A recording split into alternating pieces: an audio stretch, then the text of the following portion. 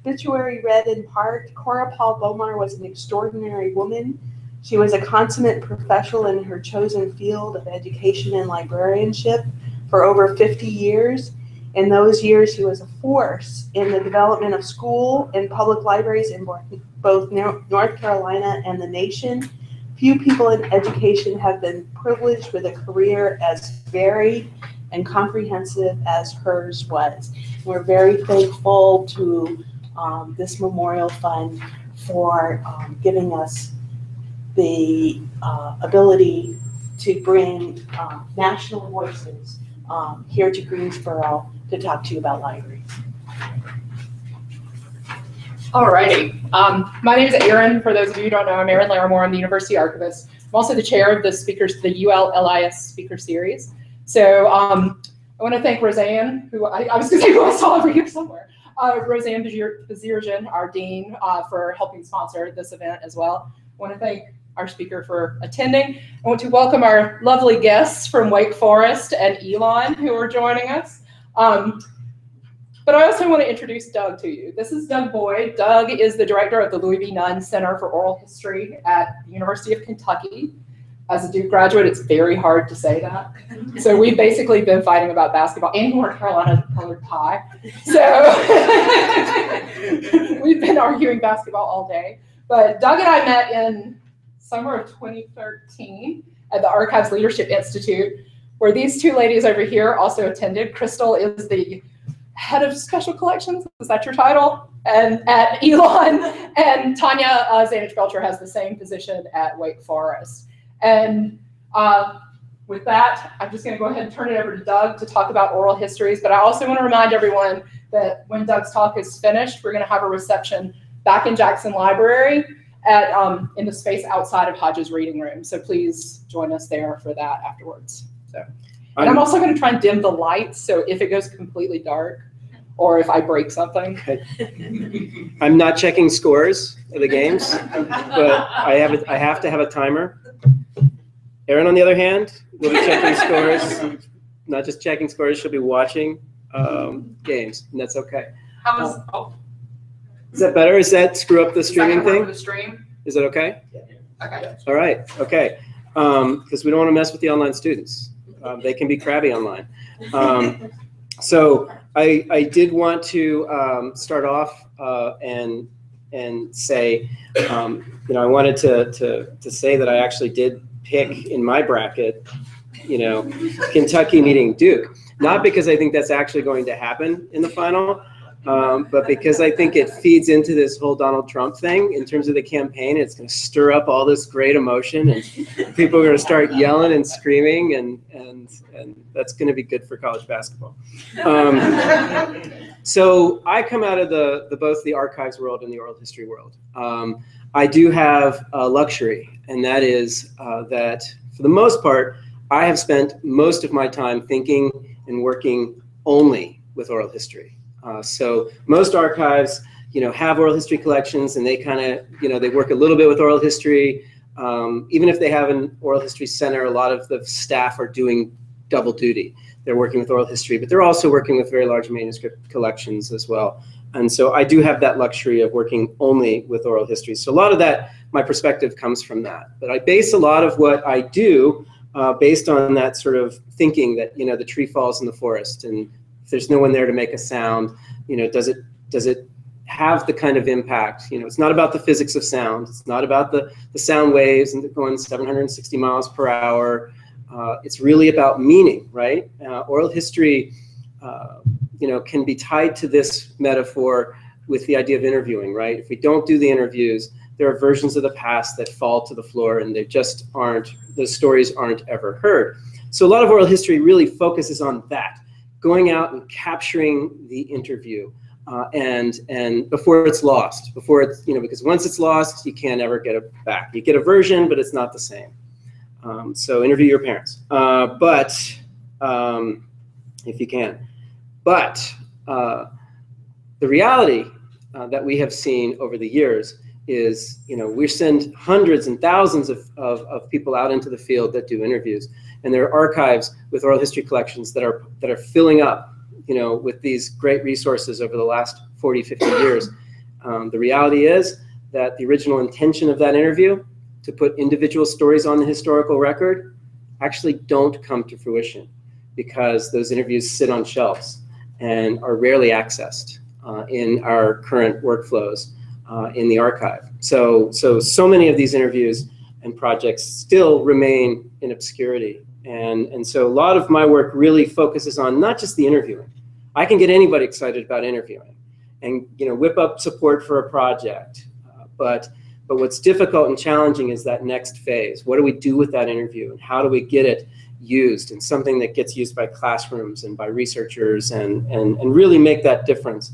And a lot of this problem comes down to the workflow and the use model, right? The analog use model, there's a few of you in here who remember cassettes. There's several of you who probably don't remember the cassette. But the analog model was inefficient. And so listening to audio in general is an inefficient process. So we archive it. The user has to come in, sit down, and listen, and maybe read a paper transcript. Highly inefficient. The result, very few people actually end up using the collections. So in 2008, when I arrived at the Nunn Center, which had been around since 1973, I had 6,000 interviews in our collection. Majority were still analog. Very few were transcribed. Limited metadata. We had a few major collections described at the collection level, a few finding aids, but that was it. Oral history is one of those things where if you don't have item level metadata, it's very difficult to use. I'm doing my paper on the civil rights movement in Kentucky. Great, I have 275 hours of material for you to listen to. Good luck. And that's what the model has been, unless there is transcripts. No public interface for searching. I had a single staff member, me. So my boss used to make fun of me, actually, because I was the director of the Nunn Center, and I was the director of me. And we used to brag that 500 researchers came in each year to use our collections, which actually, considering the limits to our access plan, it's pretty considerable. But audiovisual archivists face this, right? So it's a time-based medium. It takes time. It also takes text. So Google still indexes text, and we as human beings prefer text for quick use, for efficient scanning and browsing cognitively to interact. The problem is text is flawed. I have 1,000 examples of transcripts gone wrong. We almost put we've got an example of the Supreme Court thing happening right now. I have several interviews with 2 Supreme Court justices in Kentucky, or from Kentucky, and about to put these collections online, and they're citing landmark court cases, left and right, so-and-so versus so-and-so, and so-and-so versus so-and-so. And one of them, we're this close to putting this interview online in my fancy cool system that I'm going to talk about. And somebody raises their hand and says, Dr. Boyd, I think there's something wrong here. The landmark case that was being cited in the transcript was not Maryland versus Virginia, which is what was said in the audio. It was Maryland versus vagina in the text. And we're this close to putting this online. This had been corrected. This was an audited transcript ready to go online. What happened? Was it a nefarious transcriber who puts the word vagina in every single transcript, like the Disney animators? Or is this, it was spell check.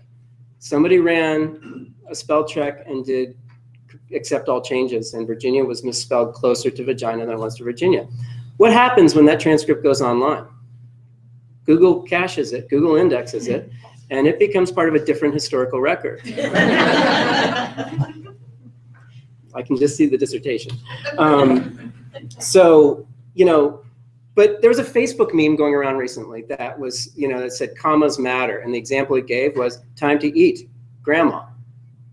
Time to eat, comma, grandma. 2 very different meanings. The mere placement of a comma in a transcript actually changes meaning. And so the problem is, and I said this earlier, that to the group, and a few of you are going to rehear this, that the recording has always been the thing. The problem is the recording was so hard to use and so inefficient to use that the text became the preferred thing. But the text is really just a representative of the recording, right? A transcript by definition is a verbatim textual representation of the recording. And it's easy to copy and paste. It's easy to search. But the problem is very few people were actually connecting to the audio when they would quote from our transcripts even. People would say, send me your transcripts. Well, we got the audio too. Don't worry about that. 95% of our reference was focused on the transcripts. The problem was maybe 10% of our collection is actually transcribed. So there's a problem there. So the other problem is challenge with oral history has been usability. So even I shared the picture of the woman in the research room. Analog was inefficient, definitely. Now digital is supposed to change all that, right?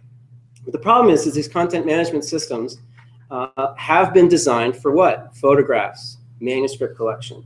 They all, across the board, fall short when it comes to presenting audiovisual materials. They present them like they do with manuscripts. And so, in some ways, the digital model still resembles the analog model. You open up a cool PDF, right? You click on the audio and the player comes up. You can search that PDF, so that's where the difference comes in. But then what? How do you connect it to the place in the audio? You don't. You got to find the audio. You have to guess. And in some ways, it's just like buying that cassette. When we bought that cassette, our favorite song was on side 2, in the middle. And you wanted to go to that, and you flipped it over, and then you started rewinding, and you guessed. You used the metadata to find it, and then you're guessing, and you hit play, and you listen, and you think, oh no, it went too far. Back, and you start rocking back and forth until you get to it. There's no difference in the way that we're digitally delivering this material. And so with current thinking in content management systems. So, the current model has problems or challenges, and that's why our stuff just wasn't getting used like we all feel like it should be used in the oral history world. We think something's important enough to document, to have nobody really actually listen to it or use it is a failure. So when I came to Kentucky, I designed this cool system that I'll show you in a little bit. I had just been at the University of Alabama heading up their digital program after several years of being an oral history archivist, and frustrated with the usability issues and thinking a lot about usability, and literally drew this thing up and said, we gotta, I want to do something, and worked with a programmer and put together a system that really does just that. It connects users to the minute. And we're going to come back to that. But since then, over the last 7 years now, 6.5 years, we now have 9,400 interviews. So we're escalating the amount of interviews we're conducting. We're about 1.5 years away from complete digitization. Still have very few transcripts. We'll come back to that. We have almost complete collection series level metadata, and we're increasing our item level metadata. We now have a crazy cool search interface for our whole collection, which I'll show you in a second, where you can browse and search all of our holdings. We now have a full-time staff of 5, all on hard money. That includes me, so 4 others besides me. So you're all in this academic environment, and you know how hard it is to get a line. And now we have that. And that is because we now have 8,000 to 12,000 uses of these interviews a month in the online environment. We now have, last month we had 16,700 page views, substantive interactions with interviews in the online, not just clicks on a record, but substantive interactions. So we've had this massive period of growth. Well, in part, it's because interest in oral history is growing all over the world. So China, I just came back from China in December, major interest happening there in oral history. I was in Australia in August, and they're gangbusters, oral history. It's incredible what's happening down there. So interest on campus, more professors are getting students to do oral history. More disciplines are using oral history as a methodology, partly because recorders are cheap. You can get an amazing recorder for very cost-effective ways. And so we've got this model that we have transitioned over to be more of a digital model. We have actually stopped providing on-site access to our oral history collections. because it was so inefficient. And people really weren't coming to listen to 25, 30 hours of material. It's just not practical. And so we've developed online protocols for really providing the majority of our reference to our 10,000 interviews, or our unrestricted 10,000 interviews. So to give an example of what's happening with our center now, I tell the story of Marshall Webb. He was a World War II veteran who was interviewed for our project in 1986. I didn't even know we had this interview. And we got a request from Italy that came in about 2 years ago for this interview. We get those requests all the time. So this really, I mean, I literally was given a full-time reference person because we were getting so much reference for our oral history. And so we get these requests all the time. No big deal. So the guy in Italy is writing a novel set in the small town of Tremonsuoli where major World War II engagement took place, a multi-month battle that took place in 1944. He's writing his novel set in this small town. Cool. We have a veteran, Marshall Webb, who we know actually fought in that battle because he breaks out of the interview frame and begins to recite a poem that he wrote about the Battle of Tremonsuoli. That's kind of cool. You know, veterans typically don't do that in the middle of an interview, break out into a poem that they had written about this. So I thought that was kind of cool. But either way, mission accomplished. We connected the researcher to this kind of obscure reference in our oral history collection. The only reason, you know, Tremonsuoli made it into the description of this interview was because of the poem. So we got lucky. So like a good reference librarian or archivist, I actually followed up with him and said, you know, is there anything else? Do you want me to look for any other veterans who may have fought in that particular battle? At which point I'm expecting, yes, give me everything you got, right? That's what we always hear. He just said, no, I'm not interested, thanks. And I thought, that's a red flag. So why is this individual interested in Marshall Webb? So I followed up and I said, you know, can you tell me more about the project? At which point, he some minutes go by. This is the actual footage to add the suspense. This is footage from the actual Battle of Tremonsuoli. So a couple minutes go by, and he sends me this picture of this alleyway. And when you zoom in, Marshall Webb carved his name on the wall during the battle.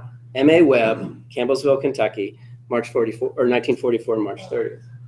So pretty cool. Suddenly, archival access goes to the next level. You know, we are able to provide pinpoint accuracy to our collections. If we create workflows that can do that, if we can create infrastructures that can do that. A lot of people have been like, oh my gosh, what a coincidence, what a small world. No, this is incredibly good information architecture. This is incredibly good discovery system. So not only are you able to listen to or to connect from this to that, in our cool interface, which I'm going to show you in a second, you're able to actually link to the moment when Marshall Webb says Tremonsuoli, or when he breaks out into his poem. So many people, we released a video telling the story at one point, and so many people have gone over since telling that story and since releasing that video on the anniversary of him signing his name, that so many people went over and did rubbings of the wall, that the city put up a plaque next to, further defacing the 15th century wall, but they put up a plaque that had his photograph, a biography, a scan of the poem that he wrote, and down there a link to the oral history interview online. And so let's talk about OHMS, and forgive me for the formatting there. Let's talk about OHMS and show you what it does, because it's pretty cool. Essentially, what I wanted to do when I created OHMS was to connect you to the moment. So this is one of our student veterans who fought in Afghanistan, and we interviewed him. So if you search on the word Afghanistan, you know, you can search the transcript. That's great, but with a click, you actually are taken to the corresponding moment in the video. So we created a jump around experience initially in 2009 that worked with transcripts. That wasn't just giving you what the text said was said, but connecting you to the moment when you hear what was actually being said. So the system was built primarily for us originally. I traveled around. I came down here for the Entrepreneurial Librarians Conference, and I gave a presentation about what we had done. And I went talking around the world, talking about the system at that time. And people were like, wow, that's really cool. And then you could sense, they were like, so how does it help me? Because there's a lot of people who have oral history and want to do something with them. And so I kind of started feeling guilty in a way that, we had this great thing and we built it, and we've empowered ourselves to do this great thing. And so about the same time all of this is happening, I learned what happens to an endowment when the economy crashes. And so I couldn't afford to transcribe anymore at my center. And so I created a system that I couldn't afford to use. I was going around talking about how great it was, but I couldn't afford to transcribe because my endowment was frozen that year. So started thinking a little bit out of the box and added to the system an indexing system. So instead of a transcription, you get an index. So the index basically creates segments, story level metadata, so that you can do that same search, Afghanistan, and instead of going to a word place in a transcript, you're taken to segments. It's like the grocery store aisle while you're looking for the Cheerios.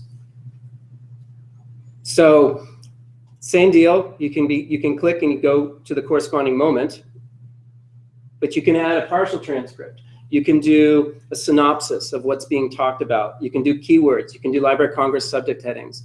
You can actually upload a thesaurus of terms when you're indexing and actually work directly with Library of Congress subject headings or with any kind of local thesaurus that you've created. Any of you saw the bourbon documentary this morning. We created an awesome bourbon industry thesaurus. We'll probably never use it again, but it was really cool. And so it'll suggest the terms as you type while you're indexing. But in addition to, the descriptive metadata, we're adding sort of GPS coordinates in there. So when Tyler talks about where he was stationed in Afghanistan, in that moment, you can click to it. And oh yeah, he also gave about 150 photographs to the archive about his service. And so you're able to pull up photographs of this. And the cool thing about indexing that I, as an administrator, like is that I can do it for 1/10 of the cost of a transcript. So, last year alone, we did 900 hours of indexing of our oral history collections. Incredible enhancement to the access to the collections, but we did it for over 1/10 of the cost. I did it for my student budget. 900 hours of interviews went online for my core student budget. I got a great student budget, which is, but essentially around $16,000 to index that set of interviews for the year.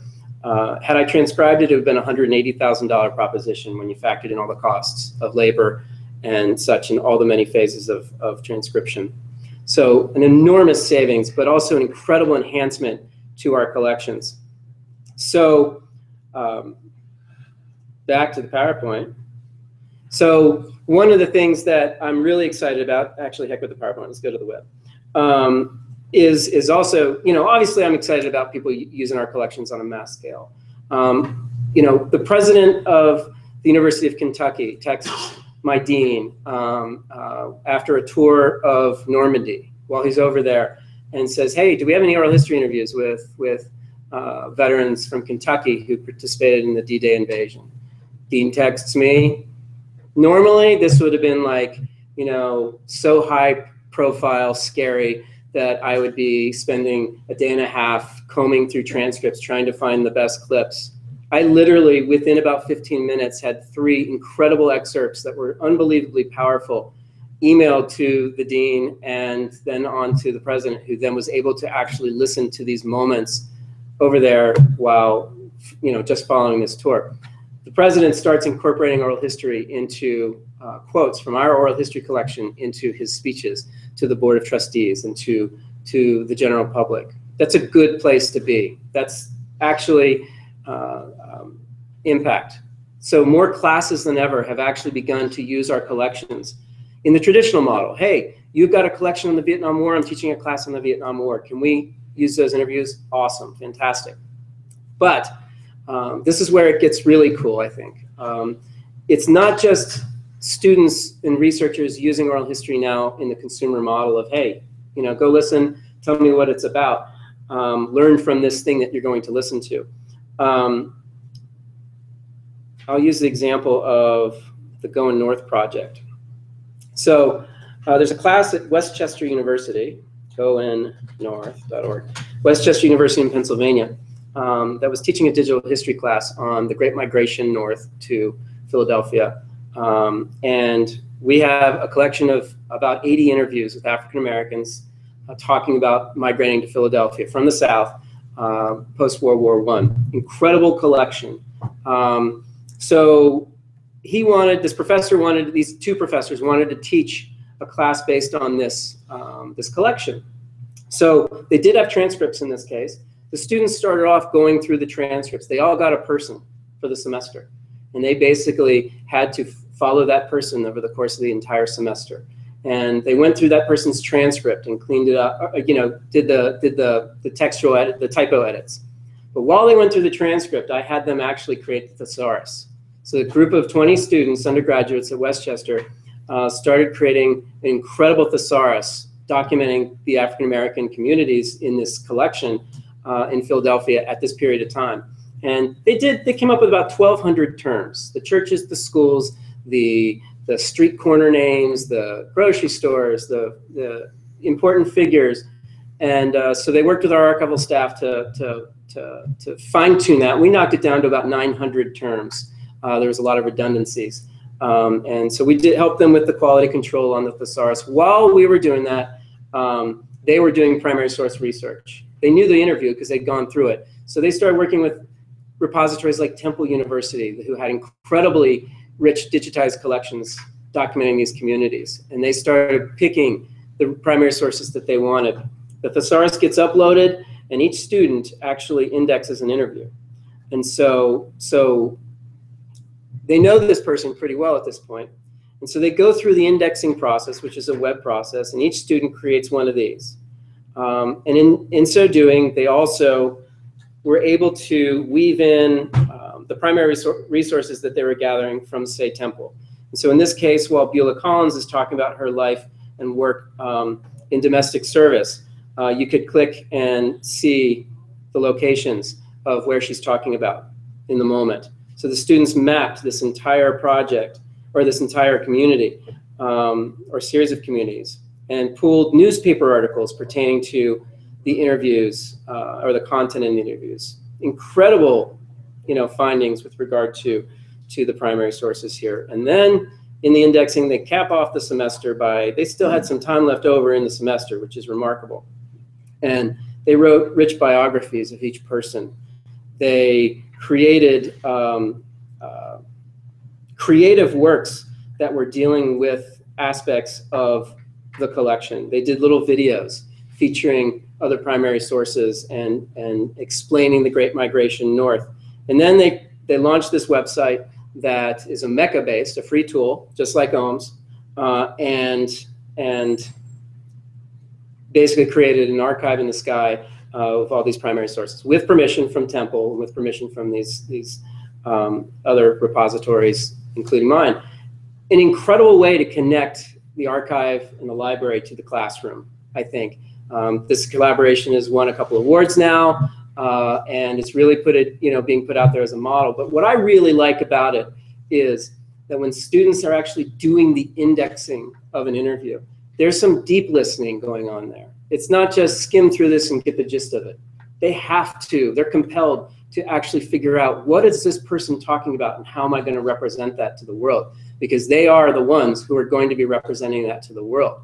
And so what we're finding is feedback from faculty is pretty overwhelmingly positive, that this is an incredibly rich, deep experience that the students are having with this content, as opposed to just kind of cranking out a cool little exhibit. It's also something they take a lot of pride in. I got to interact with a lot of the students a couple weeks ago for the first time, and it was pretty exciting. So I urge you to take a look. It's called Going North, and it's a cool little thing. They're now teaching a second semester of that. So we're currently in the throes of having a second round of students put more interviews up and work with them this semester, and kind of taking things to the next level, which I think is really exciting. So oral history is kind of changing. This access thing is kind of changing. One of the things that I think, I referred to about OHMS that was exciting was the cost savings. Control vocabularies, are awesome, incredible.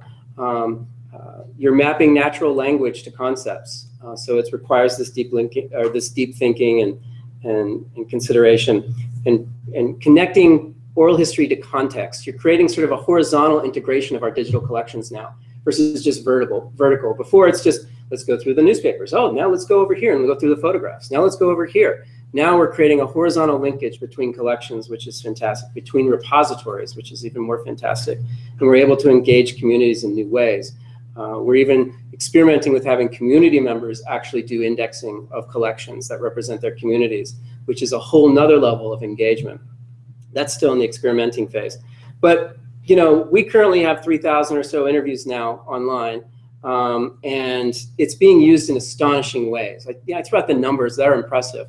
But it's being used now in documentaries. It's being used, obviously, in books and articles, but so many of them now. People are continuously telling us about the work that they're doing in their dissertations and such. But we're getting families pop up now. Every week I'm getting an email from somebody who says, I can't believe you have an interview with my great-grandfather. I'm so excited. Those are my favorite actual calls to take because it's kind of cool, because those people never would have found these things otherwise. They were a miscellaneous interview buried in some collection about some topic that the family may not have associated that family member with. But now they're finding it with the click of a couple clicks of the mouse, just like our guy in Italy. So our audience is changing. It's now a global audience, which is fantastic as well. But if OHMS is new to you, you all are using it here. In 2011, we got a grant to make it open source and free. And so it is just that, and it's now in 15 different countries and being used by over 200 institutions, which is pretty cool. It's getting popular because indexing saves a lot of money, that's true. But we designed it in a way that's universally compatible with any content management system. It works the same way with the Digital Library of Georgia, which is built on major infrastructure, as it works with WordPress, or as it does with Omeka, or as it does in your case with Content DM. You guys have a model example of how it works in Content DM that really people from around the country are now emulating, which is really cool.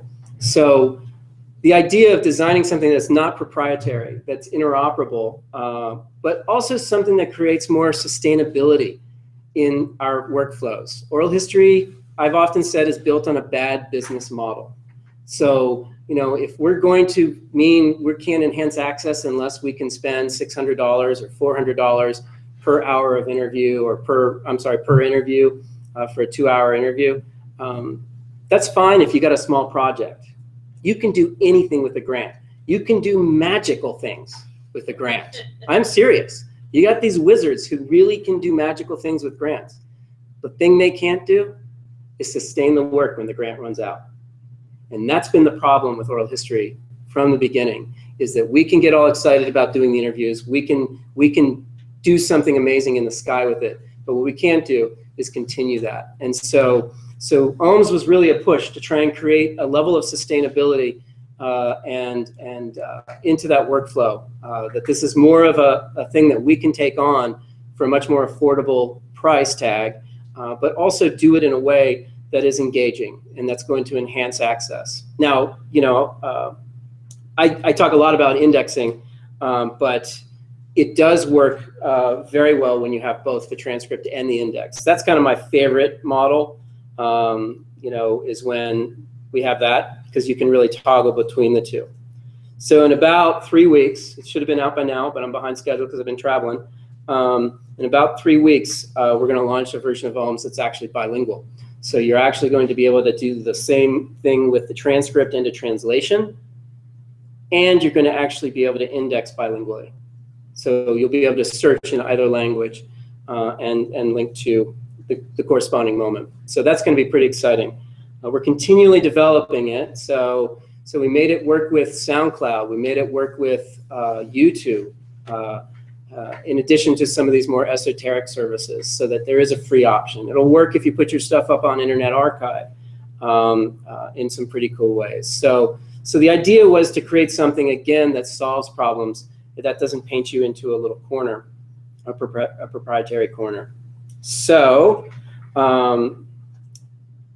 that being said, I can brag about our numbers all we want, but and I can talk about the tree falling in the forest, you know, in some sort of heroic way.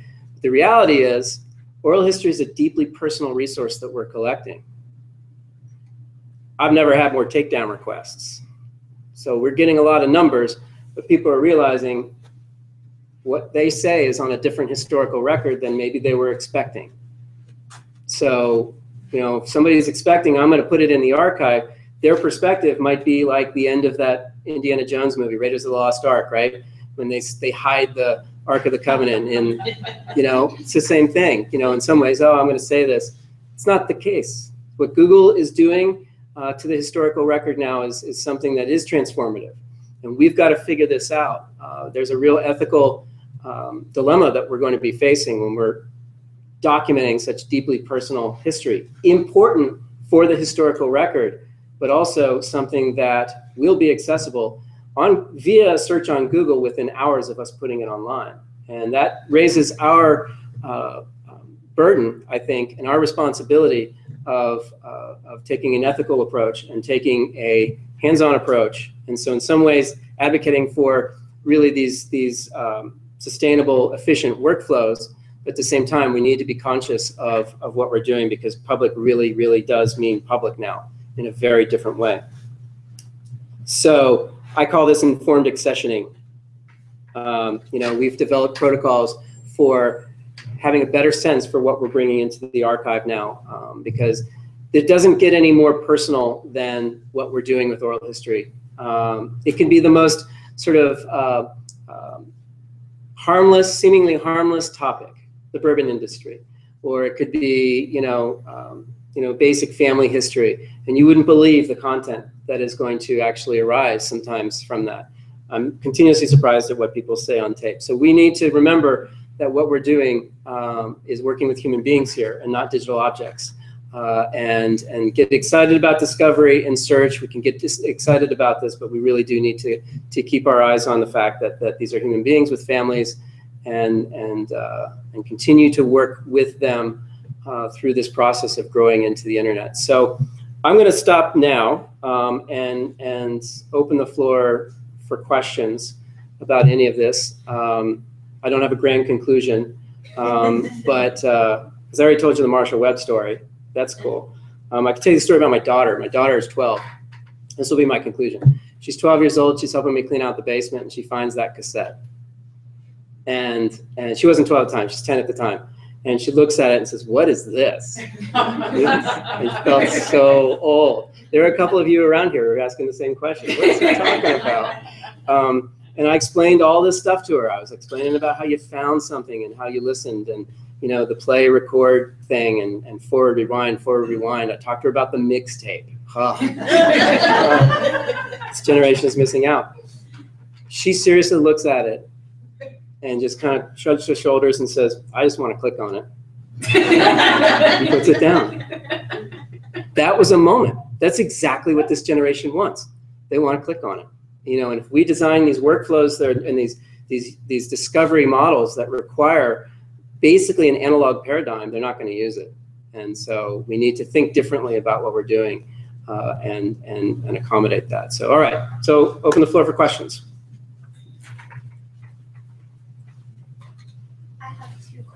How do we handle the questions for the online people? You want me to repeat them? Sure. Okay. I have two questions. The first is thinking about sustainability. I'm curious about the community of development around the OMS, and maybe sort of what is the balance of development that's done at UK versus development Good question. done by members. Stay with that. Hold, because I'll forget the first question. I'll only answer the second question. So that's a great question. So the idea is open source. The only way open source makes it is if people buy in. And the only way people buy in is if they can engage in it. And so, so right now, we're building that community. primarily we're the only ones who have really developed it actively, but it's starting to happen. You all did something. You didn't hack the code, but you did something new that everybody wants to emulate, and so that's had an impact. So every other content DM shop wants to know what you all did, and so Virginia Tech just actually hacked the code in a great way and offered up something that made the viewer more responsive. The viewer right now is the only thing that's out there that people can work with. OHMS is a two-part system, which is how we made it universally compatible. It's only the viewer that has to hook up to your thing. You do the work in this cloud-based area, sort of a sandbox, and then you export the work and take it over to your servers where you've installed the viewer. Right now we're working for the application to actually be open sourced by summer. So that's going to be my primary focus, actually, starting Monday. Really, I've been traveling for like 7 weeks in a row. But this is, we're really pushing for that. We've got major institutions who want to roll up their sleeves. So we're going to create an institutional consortium of institutions that are actually buying into OHMS and want to. Most institutions are using it. They got small oral history collections, and this is enhancing access, and that's all they want. But we've got things like major institutions like Yale, who have major holdings, and they just want to go into it and make it do more magical things. And so that's going to be a great step forward, I think. So we're in the process of the institutional consortium and getting the primary code out for the app itself. People have done amazing things with the viewer.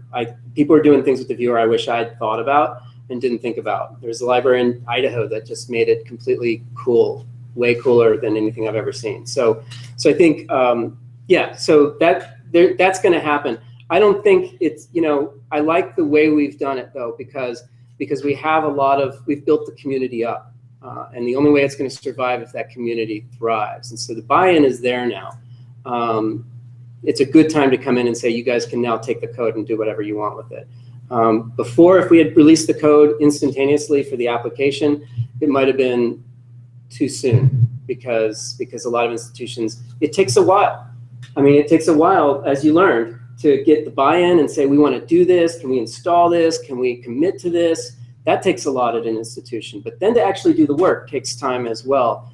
And so that takes a little bit more. And so I like that that's happened now that we push out the code. I think people are more ready, I think, to have to take the code to the next level. It needs to be way more than about me or the Nunn Center. I mean, it needs to be about all the institutions. And if you go to the OHMS website, you can see a lot of great examples of who's using it and how they're using it with Omeka or WordPress, or we're using it with Blacklight in our environment. Georgia's using it. I don't know what Georgia uses for that. They have a homegrown system. That's right. That's they're constantly considering and reconsidering. But they're into it big. University of Georgia is one of the biggest actual proponents of it because they've got the Peabody Awards archive. They've got a lot of video and visual stuff, as well as oral history holdings like in the public policy archive and such. So yeah. Next question. Okay, so my second question, I'm curious about the accessibility of the viewer for maybe viewers who are site limited or something like that. Because I mean, if the ethic of oral history is to preserve the history of individuals, I would think that another ethic of it is for it to be accessible to individuals of a wide. Yes, absolutely. Range. Now, right. So that's where indexing falls short. I can say all these great things about indexing and how efficient it is, but indexing is still only telling you about what's being said, not what's being said. And so from a transcription standpoint, the transcript is still what is going to make that truly ADA compliant oral history in general. That's something that we're all going to have to deal with and figure out. I think it's unrealistic to think that we're going to be able to transcribe all of our oral histories across the country to get them online. And I'm not sure if speech recognition is good enough. I think in some ways speech recognition might actually cause some more problems in that environment than it solves. I don't know. Speech recognition is getting better and better all the time, but oral history has major challenges to that. I'm experimenting a lot with speech recognition. I've worked with a lot of the speech recognition people, the top people, and you can teach a computer a lot of things. But when you have two people talking over each other, when you have a Harlan County accent, and when you have a crappy recording, that's basically the formula for failure for speech recognition. In studio, broadcast speech with very little vernacular, close mic'd, does a great job. Single speaker does a great job. And so that's the challenge we're all going to face, I think, as institutions, to figure out how are we going to make all of our primary sources more ADA compliant. It's not just oral history. It's not just about transcription. We've got a lot of print stuff that probably needs to be read. A lot of people sort of say, why is the audio, not transcribed, but why are the newspapers not being read when we're transcribed? Why is the transcript up and not the audio? Right. Why is the transcript up and not the audio? There is a flip side to that. And so I think we're really going to struggle with this greatly, I think, over time. There's a couple of major lawsuits right now out there regarding ADA compliance and higher ed institutions. And archives are going to have to really figure out what we're going to be able to do and what we're going to be willing to do. So I never see indexing as the end of something. I see that as a step forward in the access model. My ideal would be to have both, to have a full transcript and an index for everything. So that's my ideal. So paying for that is a completely different story. We brought in 624 interviews last year. If we transcribed all those, it'd be about $250,000. Oral history is a long form format. And so I'm paying really close attention to speech recognition, and I have a lot of hope in it. But right now, it's not even close to being there. For oral history, it's great for finding a burger place on your phone. So yeah, I said something to my wife recently. I used speech recognition when walking through the airport, and I made some reference to Stephanie. And I can't remember what I was really saying. She's like, "Who's Stephanie?"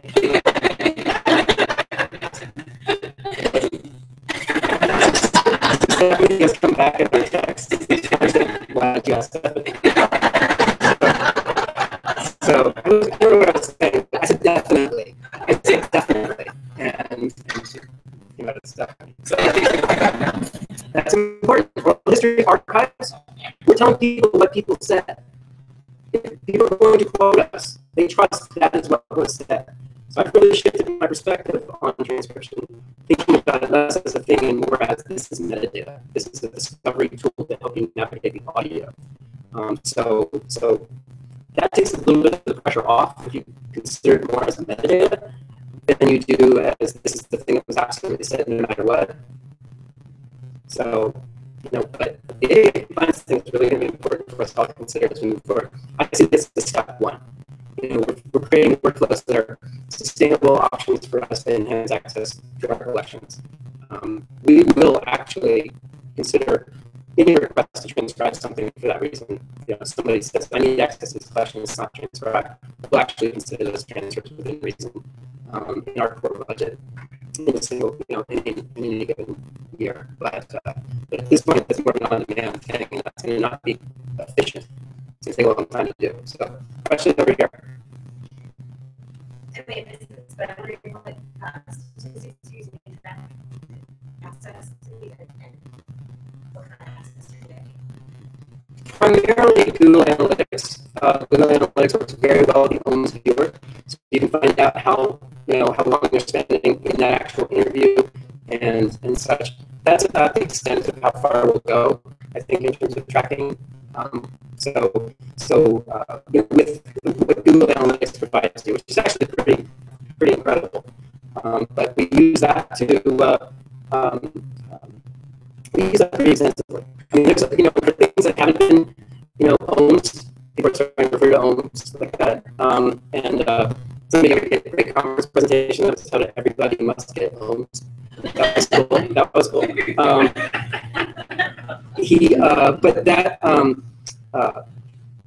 I think at some point, we're paying attention via Google Analytics, mainly to see what collections should we be putting online, because they're getting hit so hard in our catalog records, and the requests are coming in. So there's certain collections that are continually bubbling up and saying, we're just consistently getting requests for this, and we're having to provide this kind of, we'll send you links to the audio. It's not available online yet.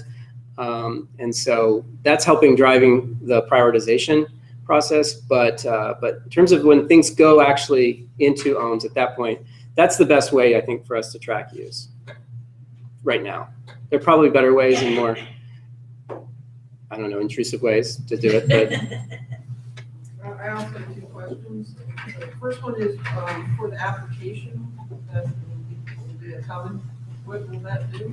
Well, let me explain that, because the application really is for the people who, you know, anybody can apply for an OHMS account at this point. So you just basically request it. And when you get it, I'm just going to show you, you know, nobody look at the password. I guess you can't see it. So this is the OHMS application. You apply for an account. We set you up with an account. I'll drop some samples in there. I'm going to switch over to our repository. So I'm the super user, so I get to see everybody. But here is the, actually, let's go to a fake one, because I could screw something up. I've done that. I've done that. It's where my people are working on it, and I screw something up. So for example, you know, you've got your account. The interviews that you're working on is in here. Nobody else sees them. You can, if you're the repository administrator, you can add students and anybody you want. You can assign rights to them, so they'll go in. There's a whole workflow management thing where you can track the state that your interview is in at this time. So here's one of the bourbon interviews. Here's all the metadata. This is where you can assign it to a thesaurus, or assign a thesaurus to it. You begin indexing, you click on it. You do all this work here on the back end in this web account, this online account that you have. And then when it's done, you export a little XML file. That's it. So then you take that XML file to where you've installed the viewer and hook it up to Content DM. And that's how the magic works there. So at this point, you know, the application is only for those who really want total control. You know, if all you're doing is working with a small collection, you really aren't going to need to go in and hack the OHMS application or create 100 different accounts for other people. Digital Library of Georgia wants to do that, because they don't want to be the master account for everybody. They want to set up accounts for all the people that they, you know, are representing, and they all can do their own work in OHMS and submit it themselves. Does that make sense?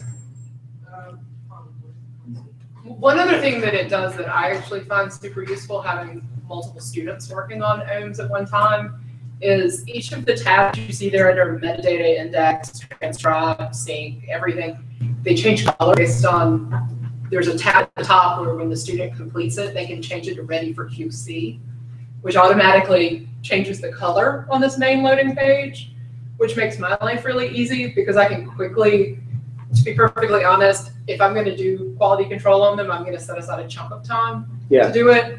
And so I can quickly, in a chunk of time, see which ones. So if we mark this one, complete here, then the Helen Weaver interview here will show up, you know, as complete. So it's thinking there might be a transcript, so I just say no transcript, boom, and suddenly it's gone from in process to complete. And that tells people, okay, it's ready for export. We've got a big operation, that's why we developed that. I mean, we didn't have that for the longest time, and it was utter chaos, because we'd have 200 interviews being worked on, and it was hard to track. So you can also export a CSV version of the interview. Now the CSV kind of loses the OHMS magic, but it actually better interfaces with Content DM as a way to move your metadata. So that's why we did it. It's, you know, and so it works a little bit better with Content DM if you work with the CSV. And you all do some oral history interviews in-house, right? Yes, yeah, I've got regularly like 15, 20 oral history projects going on at one time. So do you have a studio? Do you have how many people video them? We finally got a studio last year, but before that, all my work was outsourced. We would take it all off-site, and so that was very expensive and unsustainable as well. So we finally built a beautiful, dreamy studio where we can do both high-quality audio, radio-style audio recording, as well as video recording, very sophisticated video recording, and that's changed my life. And how many people are? I mean, I guess you need a videographer and an interviewer. I've got the 4 staff members. Only one of them is really trained up as the video who can do video, but we're continually training graduate students, I think, to pick up. That's going to be the model I'm going to be able to sustain, because I am not going to be given a videographer.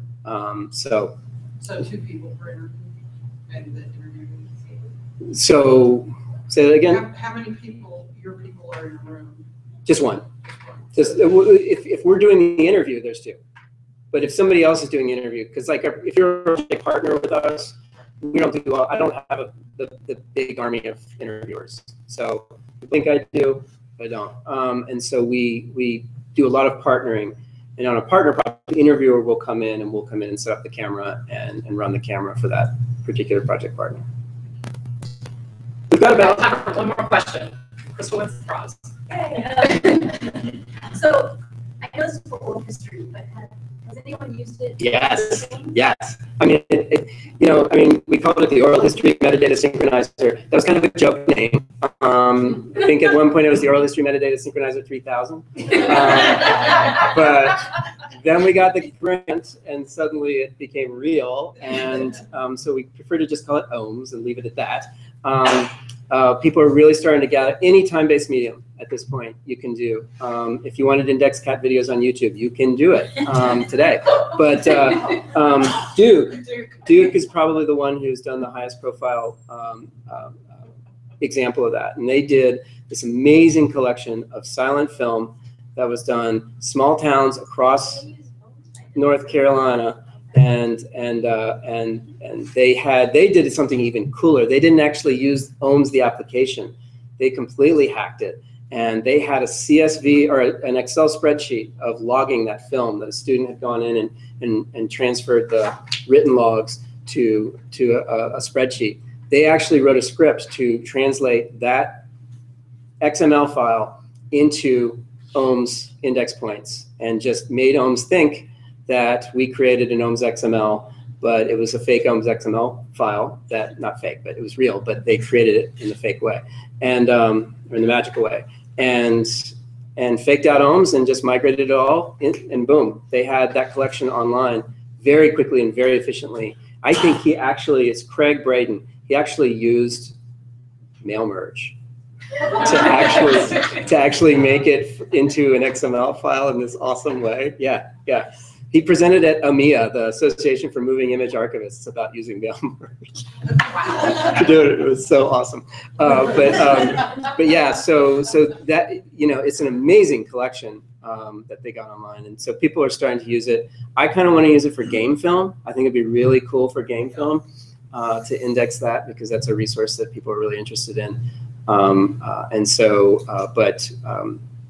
Field tapes, sort of ethnographic field tapes, really great. It's not great for short things. There's no point if it's just, 1 or 2 songs, I think. But if it's an hour of field tapes or field recordings, that's perfect. And so as a fellowship, as a fellow for Berea College, I did an experiment doing 1940s folk tales that were recorded in Appalachia. And so I did sort of a folklorist indexing of that using like folk tale type indexing, and it was really fun to do.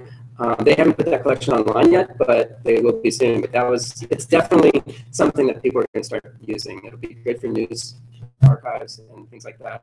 And Duke, I think where that model is really important is you don't actually have to do it manually. If you have just titles, you really can just convert that to XML, suck it into OHMS, and have it work. And that's incredibly efficient for a lot of us who have kind of the analog log, because a lot of the people were doing those kind of logs for time-based media.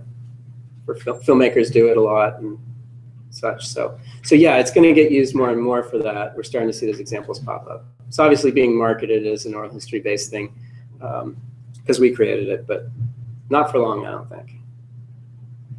Cool. Well, thank you all for coming. Yeah. Please join us back over at Jackson Library in front of Hodges Reading Room for the reception.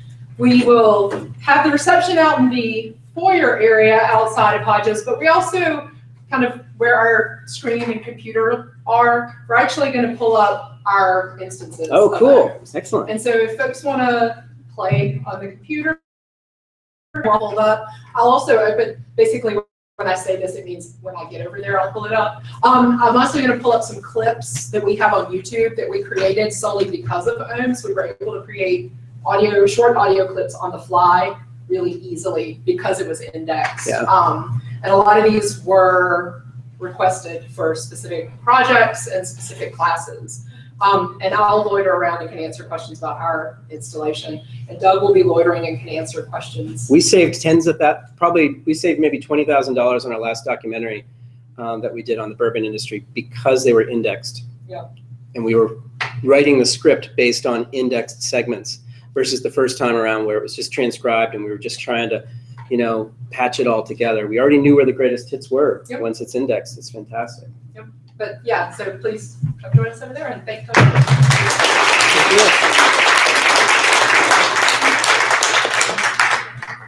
And thank you, online students.